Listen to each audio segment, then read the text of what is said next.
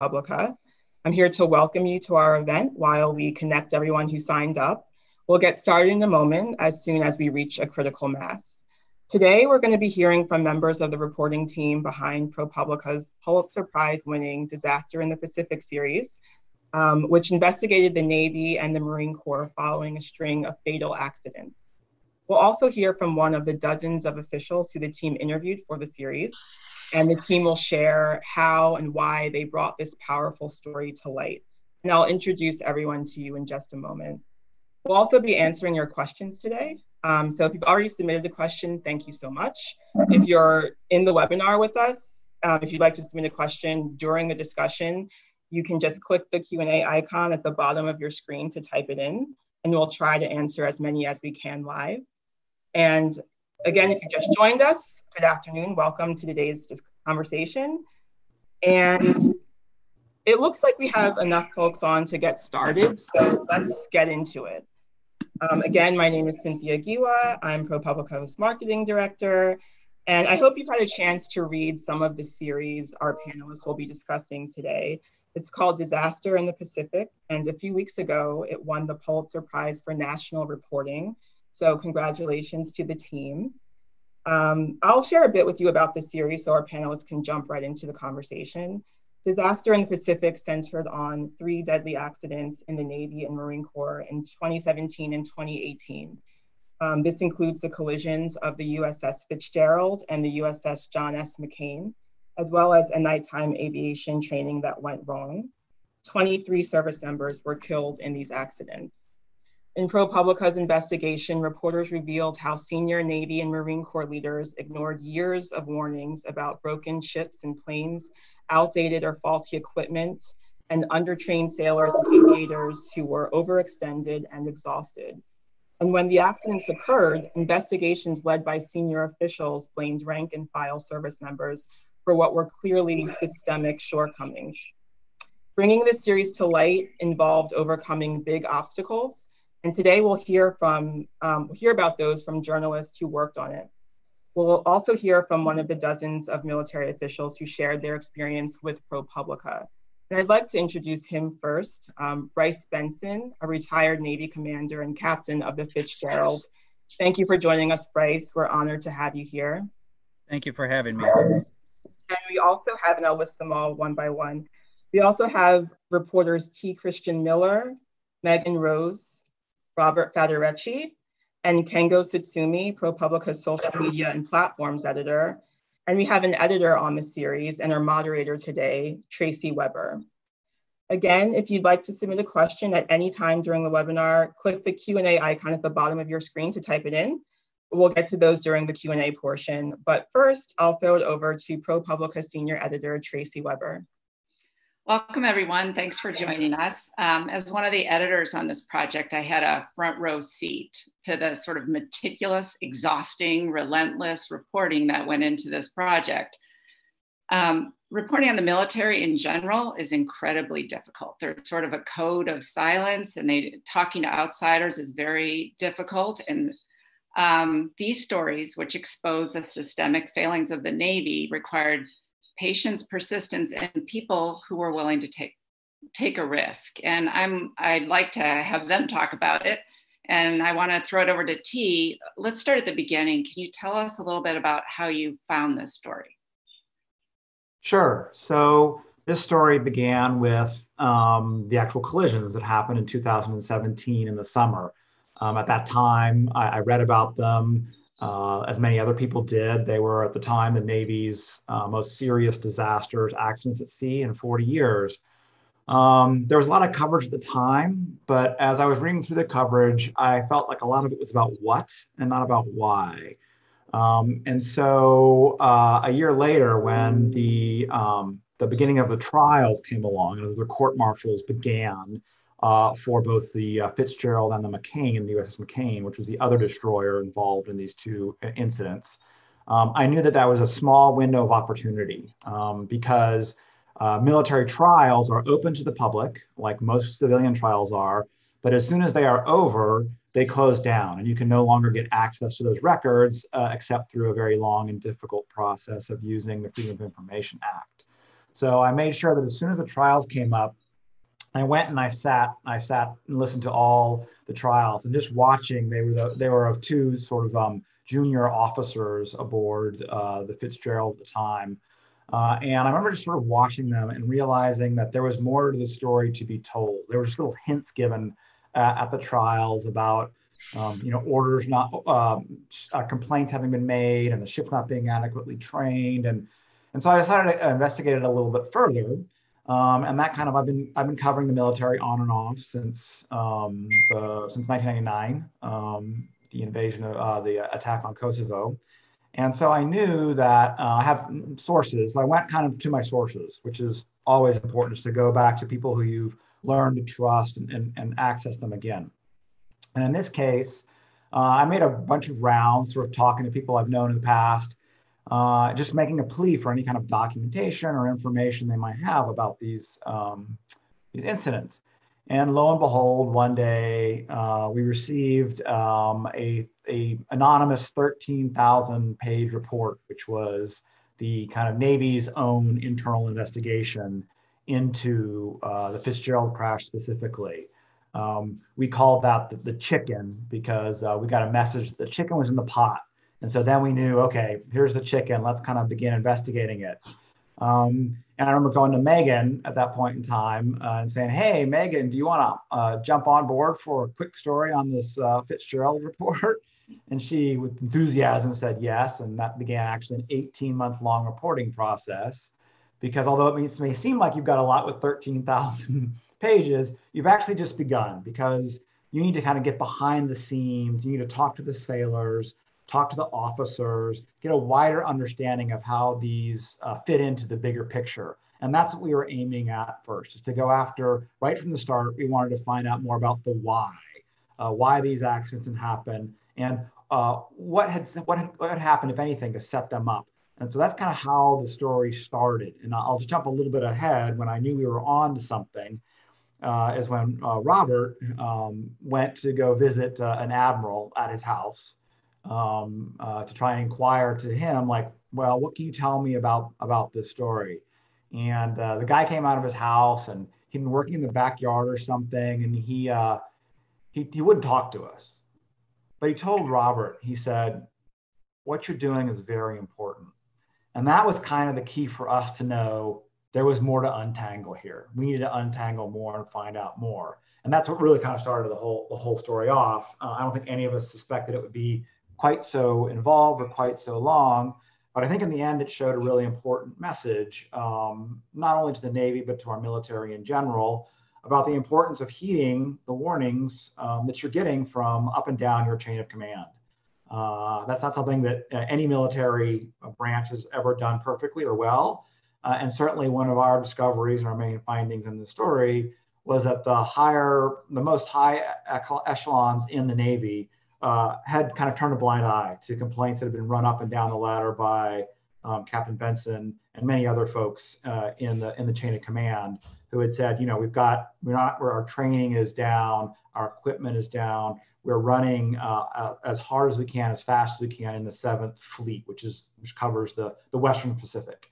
And so we just knew that story, the full story, needed to be told, because it was an important story about the lives and deaths of the 17 sailors on these two ships. But it was also an important story about the national security ramifications of having not enough ships, not enough people, not enough equipment deployed overseas to adequately protect our country. Megan, I wanted to talk to you a little bit. As a veteran military reporter, you were constantly shocked that higher ranking officers were willing to talk to you about their criticisms and be open about the failings of the military in this case, and the Navy in this case. Could you talk a little bit more about what that meant to have these officers speak candidly about their critiques? Yeah, definitely. I started reporting on the military around 2005, and I was in Japan, where the 7th Fleet was based, and embedded with units in Iraq, Afghanistan, or time at Pentagon. And what held true over those years on the beat was that higher up the chain of command you went, the less likely they were to express any criticism. Like officers at higher ranks either were just unwilling to talk at all, or what they said was very carefully crafted. And the military has this strong culture of loyalty and sacrifice that puts a lot of pressure on people not to speak. And there can be real ramification to a service member's career for doing so at any rank. And then when you start getting high enough, officers, some officers have their own public affairs officer. So the message just gets more and more controlled. And then once an officer has a star on his or her shoulder, like an admiral or a general, the chances of getting them to speak frankly are like near zero. It just very rarely happens. And the Admiralty is a small club. In the case of the Navy leadership we were writing about, many of them had gone to the Naval Academy together. So Admiral John Richardson, who was the top Navy officer at the time, he even talked about how he would never have passed physics had he not copied off of the admiral who's currently in charge in the Pacific, right? So these are people who have grown up together through the ranks since they were like 18 years old. So you make admiral, and not only does the culture tell you to hold your tongue, but it also comes down to criticizing friends and colleagues you've had for decades in this very tight-knit community. And that culture goes on even when you retire. So, the Navy has these regular conferences for admirals. And after the two collisions, a presentation at one of them was about how to talk about the accidents. So these men and women are out of uniform, but the Navy is still expecting them to stick to the script.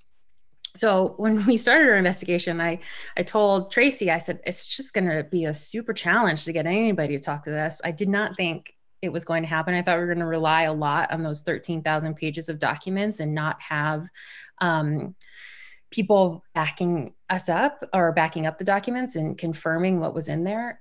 But I was just blown away that we found this cadre of admirals who were willing to talk to us. They were open to it, receptive to our requests. And, of course, we had to do some convincing, and some would only talk off the record because violating the culture felt too risky for either their current position within the military or future employment afterwards. But one by one, these admirals kept coming forward, and I would call Tracy and just in complete disbelief say, we got another admiral. It was just incredible. And, to be clear, ProPublica or the media in general was not their first choice. They weren't comfortable publicly sharing failures of the Navy with us. Many had families that served for generations, and they would talk at length at how much they loved the Navy and what their service meant to them, and just how it felt like a fraught thing to come forward. But they felt like something had to change. Many of them had been writing memos and voicing their concerns internally to no avail for years in some cases. And ultimately, these were just admirals that felt like too much was at stake to stay quiet. And I think that's what made us really realize the true magnitude of this story. Like what T said, when we started looking at it, we were approaching with the question of how do two Navy destroyers have such avoidable collisions in such a short period of time in the same area of the world? And we knew that there was more than just was happening on those ships. But it really wasn't until all of these admirals, at great risk to their own careers and their reputations and to their friendships, when they agreed to sit down and talk with us and take us behind the curtain and kind of walk us through the specifics of the bad leadership decisions and the willful blindness to what was happening on these ships, not until then that I think we really truly grasped how much bigger this was than the Fitz and the McCain and even the Seventh Fleet. This was a story about the Navy itself and its systemic problems that stemmed from the very top. And we couldn't have written, the angle of accountability in that regard without our sources being willing to take that great risk. And their willingness really drove home how important this public reckoning was about the Navy, because it was just so systemic. So that's kind of a perfect pivot to you, Robert, because we've, wrote the Navy stories about how the top of the chain of command refused to sort of take responsibility, leaving the lower ranking officers to shoulder the blame. We then moved on to, you did a story about the Marine Corps and a failure there. How did your findings compare between the Navy and the Corps?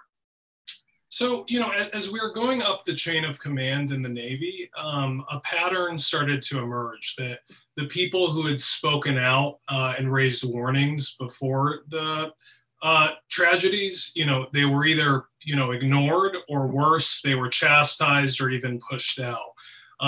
We heard about the example of Admiral Thomas Copeman, who is essentially in charge of ensuring the fitness of the Navy's surface ships. And a few years before the tragedies, he had given a speech at a Navy symposium where essentially what he said was that the Navy was spending too much resources, buying new ships and not enough taking care of the ones it had and training its sailors. And what we heard was that, within hours after, giving that speech, he got calls from representatives for the Navy's secretary and top military officer, asking him essentially, how could you betray your bosses? And even more significantly, and this was something that Copeman confirmed to me on the record, was that soon after he gave that speech, he was told by the Navy's top officer to submit his retirement papers early. It was a similar story with Janine Davidson. She came in as Undersecretary of the Navy. And almost immediately what she described was seeing that the Navy surface fleet was in decay. There was a dangerous decline in the skills of the sailors on these ships. And in meetings in the Pentagon with her boss, then Navy Secretary Ray Mabus, she tried to urge him to devote more resources to taking care of what they had instead of this sort of obsession with buying more ships. And what she said is that she was sort of iced out, and also told that she couldn't take her concerns to Congress. So it was another example of someone speaking up before tragedies and basically being shut down. So when we started examining, so that was basically a pattern that established in the Navy's surface fleet. And then we started examining the Marine Corps and their aviation operations, and specifically a squadron out of Japan, Squadron 242, that suffered a mid-air collision that killed 6 Marines. And the story that the Marine Corps put out was that this was basically a group of cowboys. They weren't following safety protocols. There was a case of adultery, off-duty drinking, that kind of thing. But what we learned after digging deeper, through sources, we got a trove of documents. And I remember emailing, Tracy, T, Megan, Joe, everyone, as I was reading these on the way home.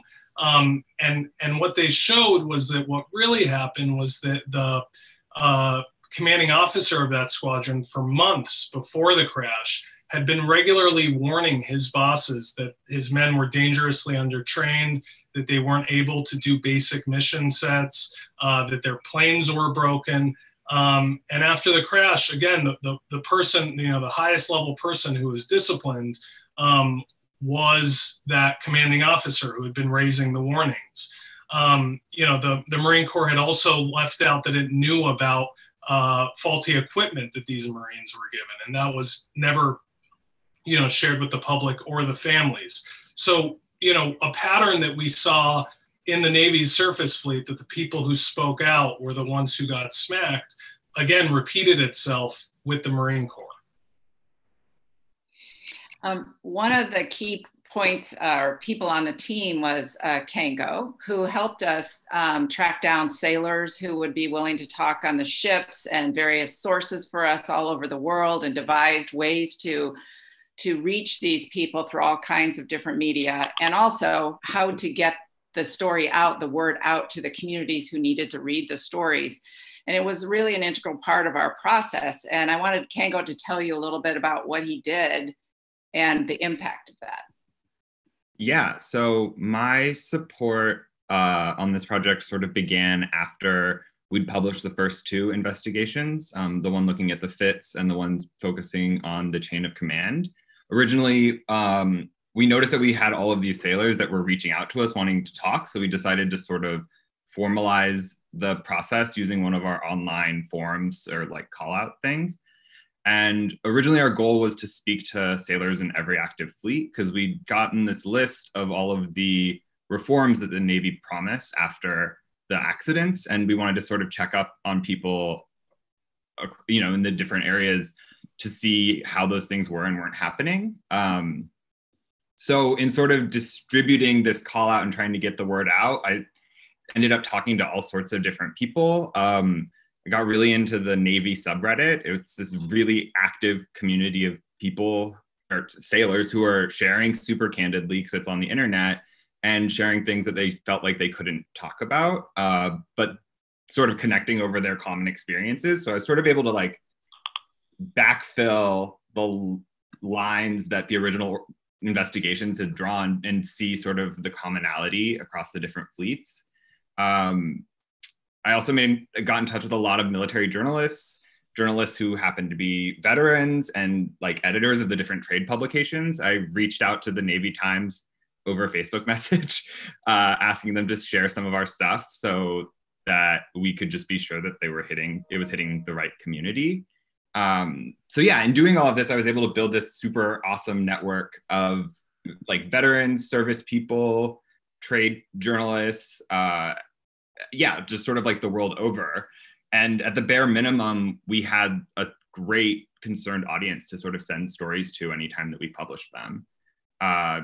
Finding and talking to McCain sailors sort of before and after Captain Benson's profile came out, and seeing their reaction because they were sort of suffering or alone or that kind of thing was really, really, really incredible. So it was really cool to sort of have these things that I knew how to do, like how people use the internet or sort of crawling around and digging through stuff to support a project like this. Like it sort of blew my mind that I was able to contribute in any way. This kind of leads me to Bryce, because what he mentioned was how sailors who had suffered, sort of post-traumatic stress or other issues following the crash and their experiences were really moved by Megan's profile of your experiences. And before the collision, you devoted 2 decades or nearly 2 decades of your life to the Navy. And then after the crash, the Navy tried to court-martial you for murder. And I wanted you to talk a little bit about what made you to decide to actually speak about the mental health toll that took and share your experience with us. Certainly, Tracy. But first of all, thank you for inviting me to be a member of this panel. This is a first for me to share a screen with Pulitzer-winning journalists. Congratulations to you and your team. Really, your professionalism and approach to this story has truly made a positive impact. So thank you. I think it's important to start when I first met Megan in the summer of 2018, where Daryl Martin, the father of one of my shipmates, Xavier, that we lost on June 17th, he invited me to speak at a dedication ceremony for his son. By this point, 3 of the 5 original charges had been referred to the General Court-Martial. So as quickly as she introduced herself, I gave her my legal counsel's contact info. Megan, as nice as you are, I just did not want to talk to you. You see, trust was a central theme in how I interacted with those around me at that point. On the night of the collision, I trusted very talented and competent people to keep us all safe. And as you mentioned, senior Navy leaders came after me in a very real way. And as multiple inaccuracies and inconsistencies with the government's case against me added up, I lost trust in them too. I truly felt isolated, with the exception of my amazing wife and kids, my parents, my faith community, my brilliant legal counsel, some tremendous doctors and clinicians up at Walter Reed, and some very close friends. This was my inner circle. No one else got in, so this was a massive bridge for your team, not only build, but to cross. But your team saw the light of truth in the story and pursued it. I think like anything else, it was a process for them. While within I'll say kind of the protective bounds of the court system, I only spoke to ProPublica with counsel present. But as we worked together, I found that your team was genuine, hardworking, thorough, and strictly adhered to your journalistic code. And mind you, while I was in uniform, this is one of the principles that I swore to defend. I saw many other outlets. They were publishing inaccurate accounts that I really felt aligned with the skewed narrative that senior Navy leaders were trying to advance. So the decision of who to trust was more clear, but I'll tell you, the consequences always frightened me. So kind of moving forward just a bit, last summer after the former CNO dismissed the charges, and I think it was while I was preparing my 18-page rebuttal to the Secretary of Navy's letter of censure on me, I joined a creative writing group on the Walter Reed campus. It's hosted by a nonprofit called Community Building Artworks. It was there where I could better explore my trauma, my trauma in a safe environment. The CEO of CBAW, Seema Riza, also published a brave and honest and intensely personal struggle in her life. The name of her book is When the World Breaks Open. And reading through her narrative, she conveys that silence is dangerous. This resonated with me and has been one of the tools in how I manage the challenges with mental and behavioral health. So while senior Navy leaders were fumbling with how to handle my disposition, your team was willing to shine a light on how this matter personally affected me. I was expecting some level of retribution from other senior Navy leaders for my participation on this exclusive. But really instead, I found an amazing, encouraging, and supportive community of those coping with loss and grief and trauma. And the list can just go on. I learned that there's no spectrum to trauma, and then you do not need to be nearly crushed by a 30,000-ton tanker in the middle of the night to be affected by mental illness. I was willing to risk a lot to help your readers understand and get closer to the truth, and hopefully encourage others either suffering from mental health conditions or those who observe a mismatch from the standards promised and the standards actualized to reach out.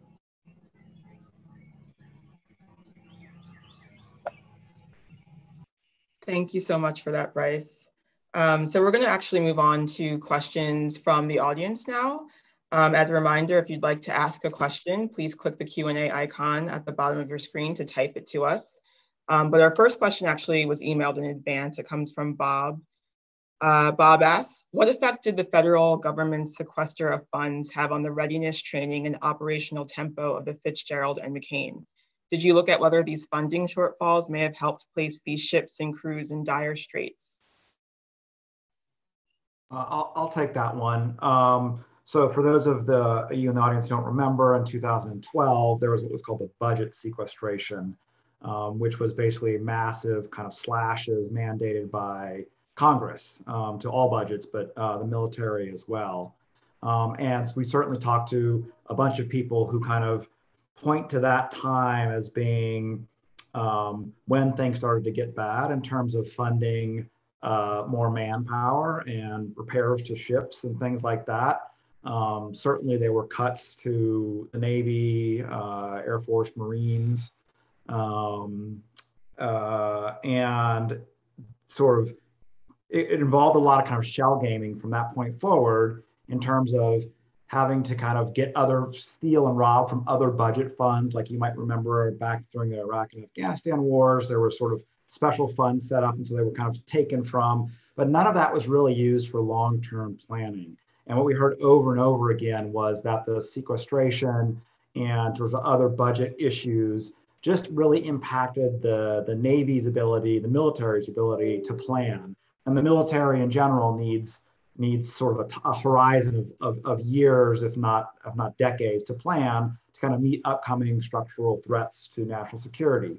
And so yes, the answer is the sequestration, which just ended only recently, did have a long-term impact on our military's ability to train and prepare its soldiers, airmen, Marines, sailors for warfare. And specifically, I mean, part of the way the Navy cut its budget, they had planned upgrades for software and computer on DDG class destroyers, including the Fitz and the McCain. And that was one of the things that was scrapped that very specifically affected these ships. One of the sort of most memorable details in that first story was that, part of the Fitz's systems was running on Windows 2000 at the time. So, in a general way it affected, but also in a very acute way. Okay, our next question comes from the webinar. Have you heard anything from members of Congress regarding consequences or even congressional reviews?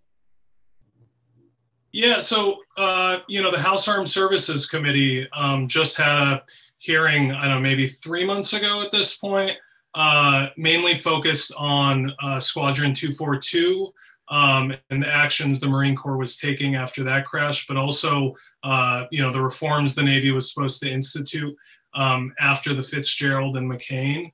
And, multiple members came by to me afterwards and said they were, pushing the Marine Corps to be more forthright than it had been before, that they were, grilling them in private about some of these equipment malfunctions. And I know I've still been in touch with a couple of them. I know that they're still, on the issue. It hasn't sort of fallen on the back burner. They are very eager to see reforms. And they're very eager to have the whole story shared with them, right? Something that our series did was show that, Congress wasn't fully informed about the readiness shortfalls in the Navy or Marine Corps.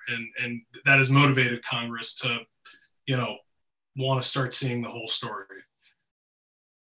Next question is from Justin. Basically, do you see any real progress being made in the fleet, or is it basically just the same types of problems continuing? So Kengo helped a lot in that particular aspect. He referenced that we got a list from the Navy, the then CNO, or Vice Chief of Naval Operations, had basically drawn up a list of 112 individual reforms.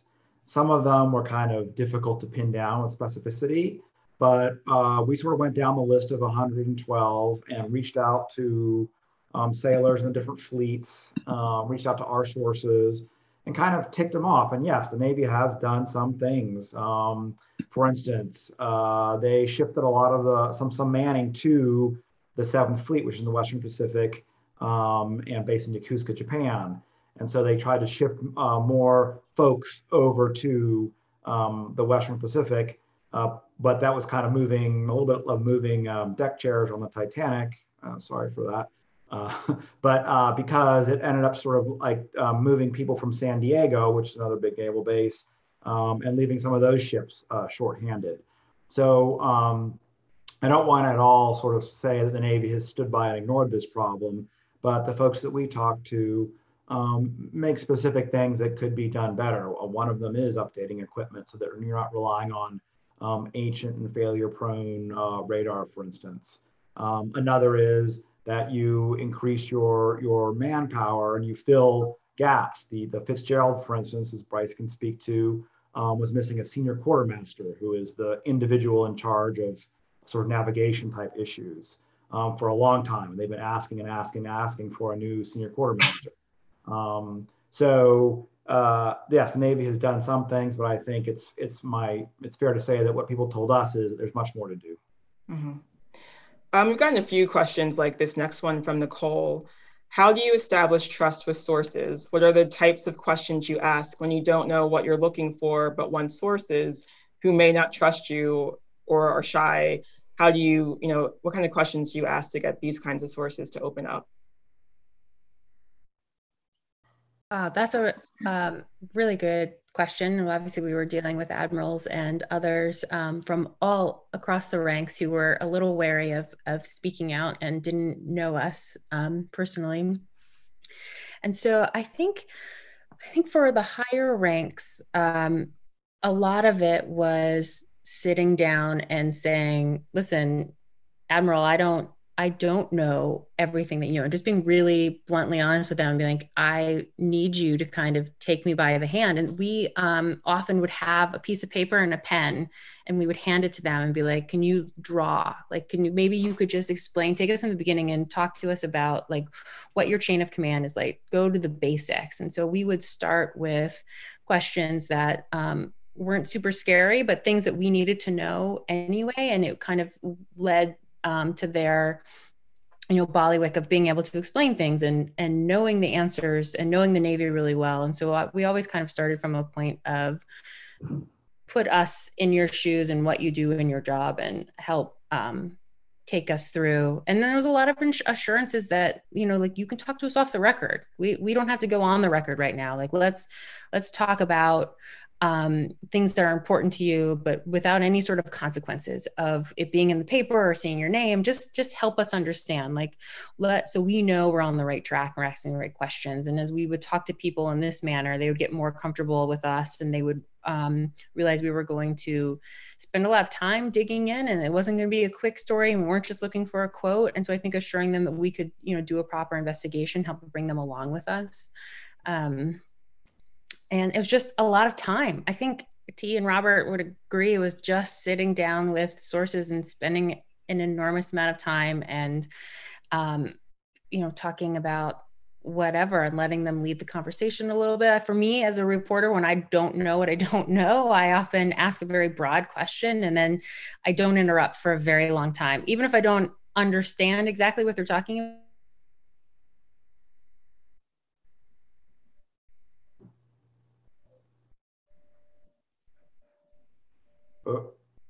Oh, Megan's a little frozen. Oh yeah, it wasn't just me.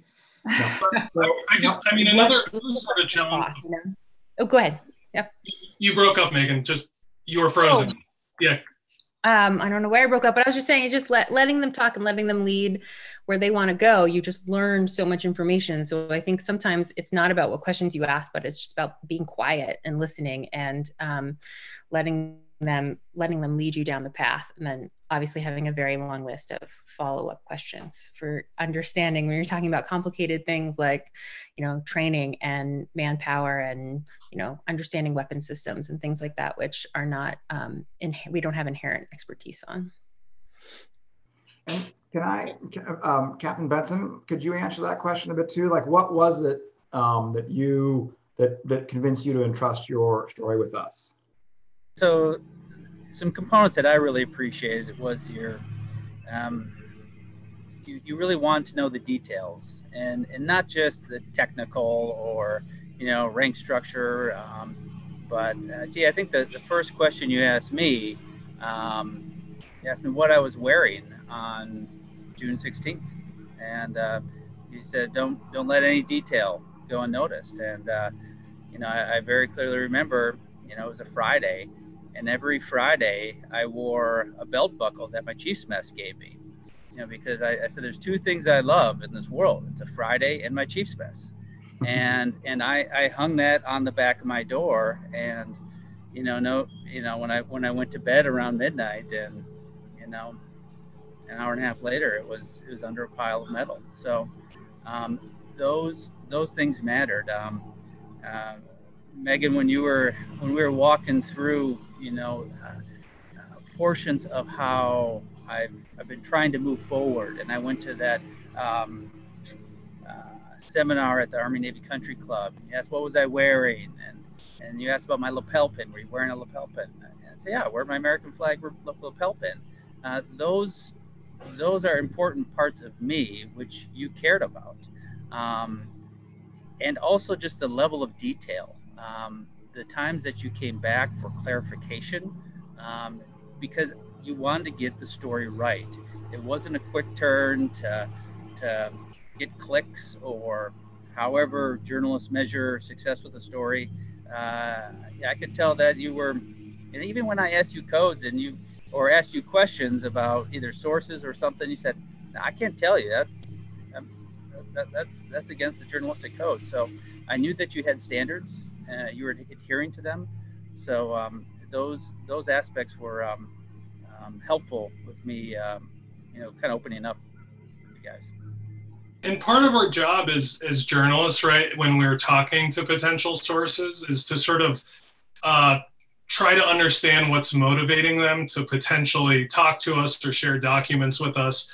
And sometimes those motivations can be more self-serving, like being upset that a colleague got a promotion and they didn't, or trying to hurt a political opponent. And overwhelmingly with this project, and I think T and Megan would agree, the thing that motivated our sources and the argument that worked with them was by sharing these documents with us, or by going on the record, or by going on background and sharing these details, you will help make it less likely that this kind of disaster will happen again. And so there was an enormous amount of selflessness in the people who talked to us and shared documents with us. They thought that even if they could make it 1% less likely that you'd see, you know, young men and women killed again in a similar fashion, that it was worth it for them to risk their careers, their reputations, that kind of thing. So that, you know, in this case, that was an argument that worked again and again. This next question is about the training for sailors. This is from a retired U.S. Navy captain. As we've already indicated, inadequate training was a root cause and prompted by the budget sequester to the military. Please indicate what training these diminished funds was used for. So maybe Bryce can speak to what kind of training people got with these diminished budget.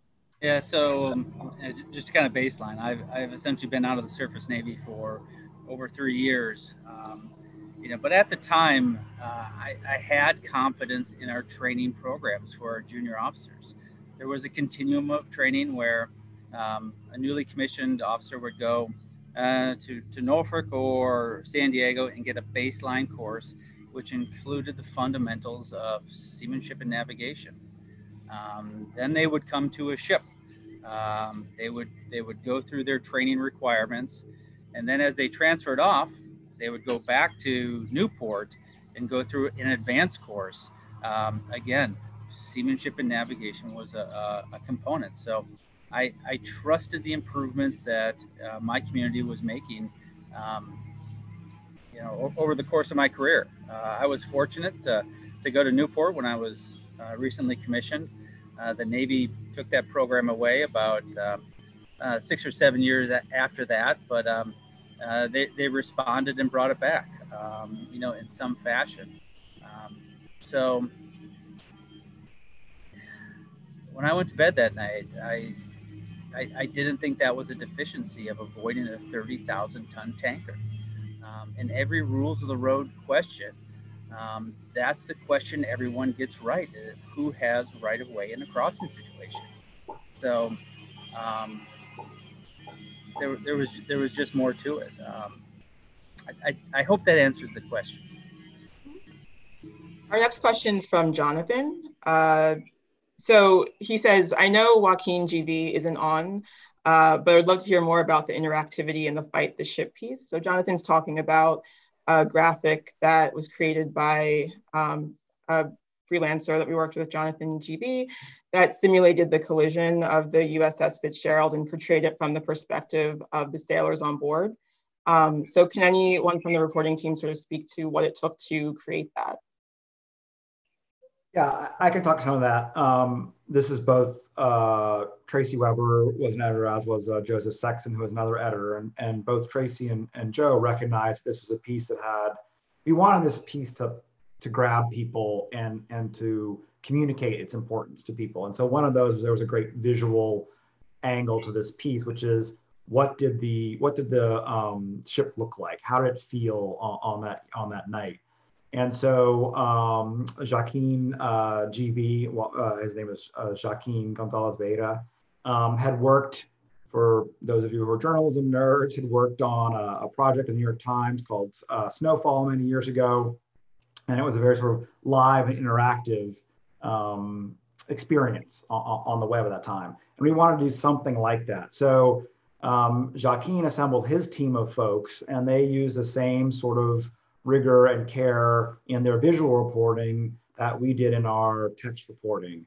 So they hired a 3D modeler to actually model what the inside of a DDG destroyer model looked like. They modeled what the 30,000-ton oil tanker would look like and how it would look like. One of the extraordinary things that happened is when the oil tanker hit the Fitzgerald, it actually pushed the Fitzgerald around in a 360-degree circle. So just imagine the titanic forces at work in having a ship go 360 degrees spinning through the Sea of Japan. And so we wanted to kind of create this visual medium that allowed you to kind of feel part of the story, to immerse yourself in part of the story. So it opens up with the scene of several of the sailors down in the berthing, trying to escape as water is flooding in. And it's kind of a dark and kind of an ominous scene. And then we're going to show you how the ships moved in the water and how heavy the traffic was in different areas. And we just wanted to kind of make the visual element of this piece flow very seamlessly with the written element of this piece. And so that's where Joaquin just did brilliantly. I think it was also really important for a story like this about a destroyer, which most people have no familiarity with, to give them a sense of just what the ship looks like in general, like even beyond the kind of the immersion that T was talking about, just like knowing when you say a berthing room on a ship, what is that? What does it feel like? And Joaquin did such a great job in letting you feel like the closeness and the claustrophobia that you would have, and that you just really don't get unless you've ever like gone down one of the little ladders into the room. And so that was important because you can't connect emotionally with something that you just even can't picture. And the military is just such a foreign topic, and ships are just not something anybody really encounters very often in their lives. So it was really important to be able to give them something to grasp to visually. And then also we had amazing sources that were able to, I think they spent hours and hours on the phone together going through like, is this thing here in this particular spot? So the work that went into that was an incredible feat, I think. Our next question is from Shivam. What kind of resistance did you face from the authorities? Were there any threats as you reported this?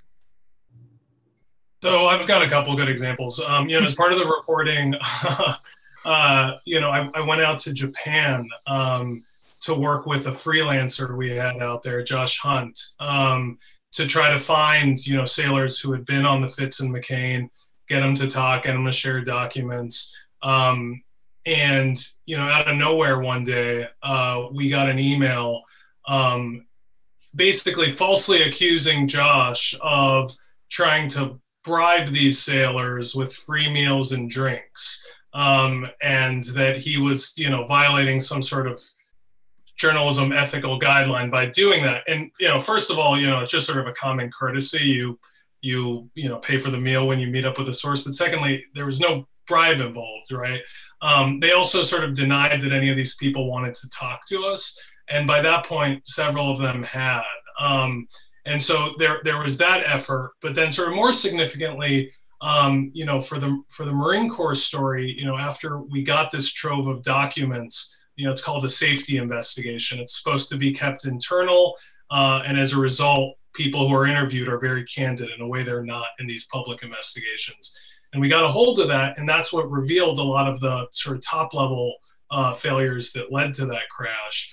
And what the Marine Corps sort of insinuated was that, by being in possession of that and potentially publishing that, we were violating the law.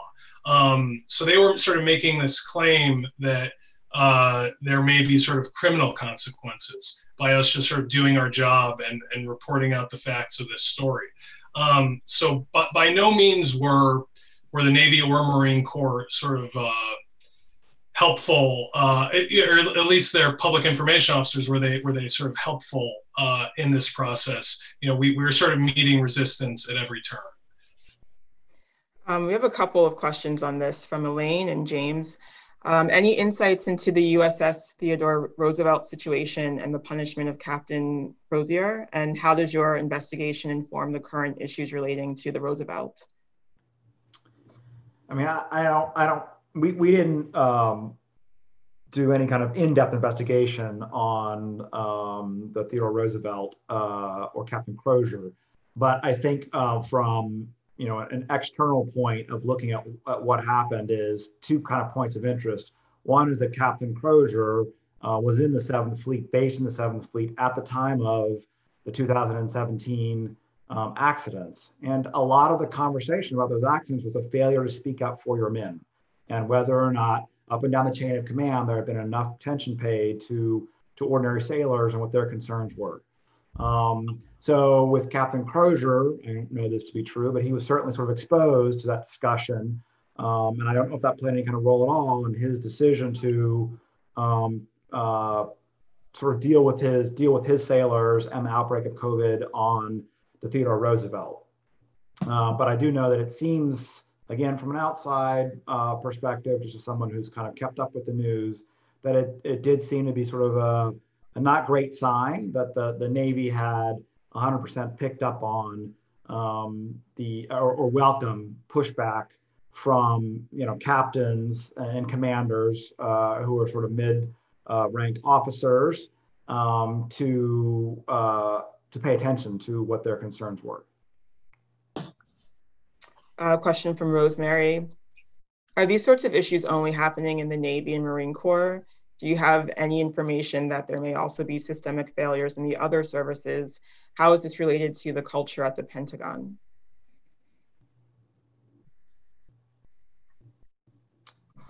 Anyone?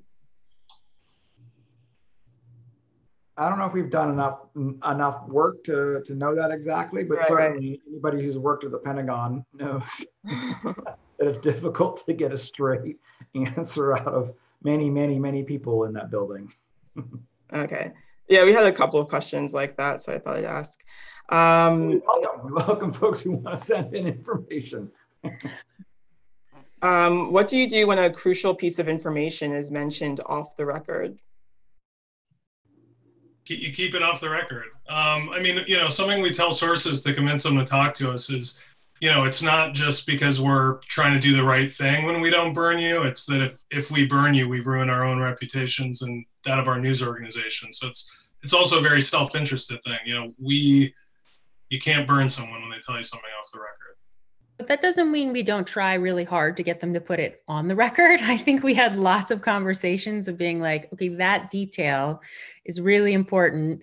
And it's trying to get them to understand that maybe the bigger role that piece of information might play in how important the investigation comes across, or if it confirms something we've heard from somebody else, but we can't go through with it until we have somebody on the record. So there's a lot of discussions of, yes, of course, you always can trust us with it being off the record, but if it is really crucial, we will kind of come back to it. And sometimes we can come back to it because at ProPublica, we do these long-term investigations. We can let it simmer for a while. We have a kind of a rare thing in this business that we can maybe have 2 or 3 months, and then we circle back and they might feel differently, or things might have happened, or other people might be on the record. We can say, hey, this admiral is now talking to us with his name. Do you feel comfortable? And then that can encourage them.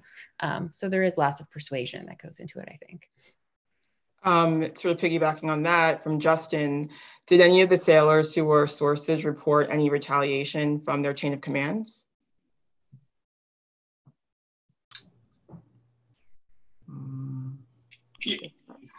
I think that if we ever heard of that in a way that was sort of actionable, we would definitely report it. That's not something that's been in any of our reporting. Okay. So I think we have so many questions here and not enough time to get through them all. I'm sorry to the many dozens of questions that are still here, but we do have time for one more. And I'd like to have Tracy close us out to ask our panel a final question. So the one thing that in the time that we have done this series and the last few months of painful pain in the economy, the specialized publications that cover the military have downsized or gone out of business. Most major news media do not have a dedicated reporter for the military. What do you guys think? Like, what is the importance of having dedicated reporters watchdogging the military? And do you think that there's not enough coverage of what's going on with the military?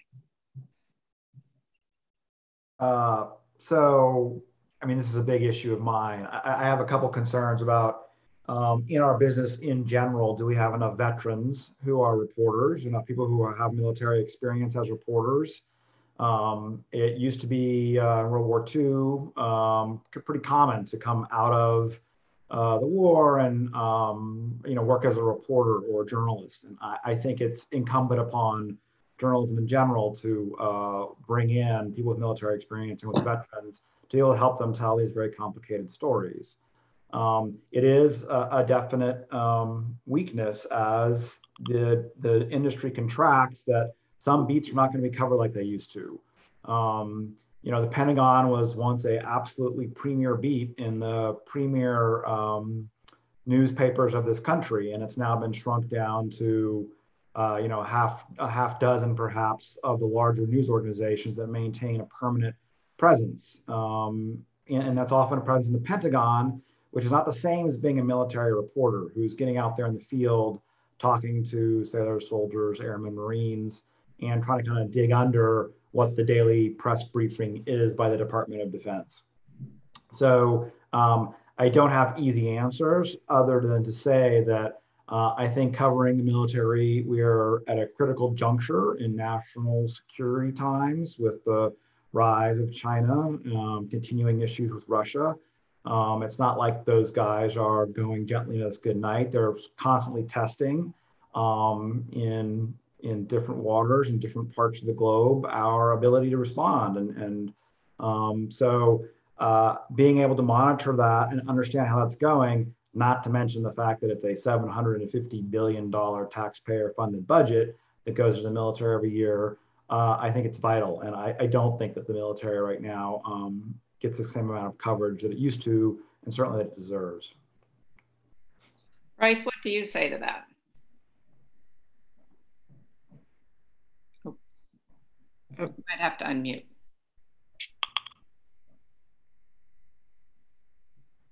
Bryce, what do you think about the lack of coverage on the military?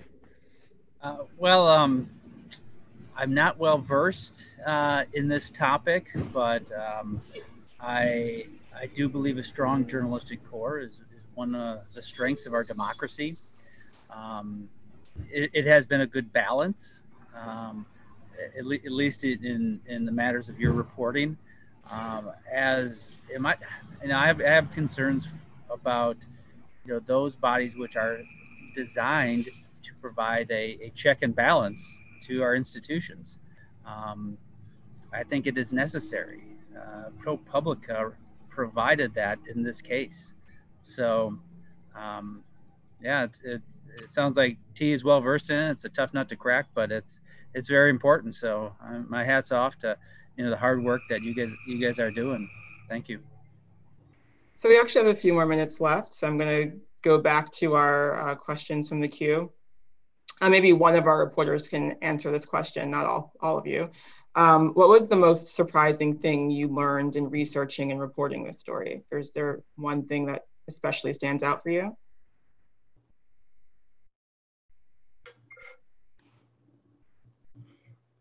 I mean, Robert already mentioned this detail, but I continue to shake my head at the fact that Windows 2000, which is not even supported by Windows anymore, is in wide use on American warships. Okay. I have to piggyback on that, because as an editor, when they were detailing the how behind some of the equipment was on these ships, and you think of them as these highest tech warships, that was completely surprising to me. And the Windows 2000 was the prime example. Okay. Well, on that note, that is actually about our time for today. Thank you to all of our speakers, and from all of us at ProPublica, thank you for joining us. If you haven't already, you can get more invitations to events like this by signing up for our Big Story newsletter. By doing that, you'll also receive our biggest stories as soon as they're published, and you can get that at propublica.org/newsletter. And thanks again, everyone.